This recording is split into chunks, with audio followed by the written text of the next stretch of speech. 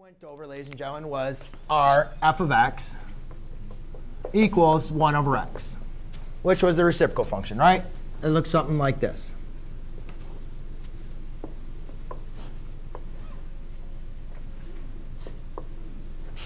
Yes?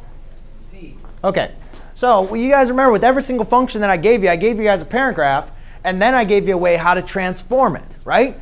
Because that's the simply, Ashley, when you understand the parent graph and you know what the transformations are, it's pretty basic to understand what you need to do. You just need to take your parent graph and then transform it whatever you have, right?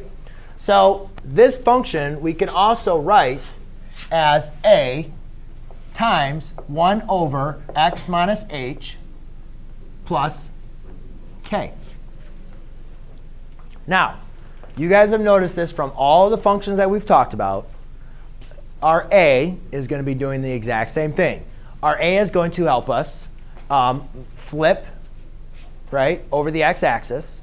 It's also going to help us dilate, stretch, and compress our function.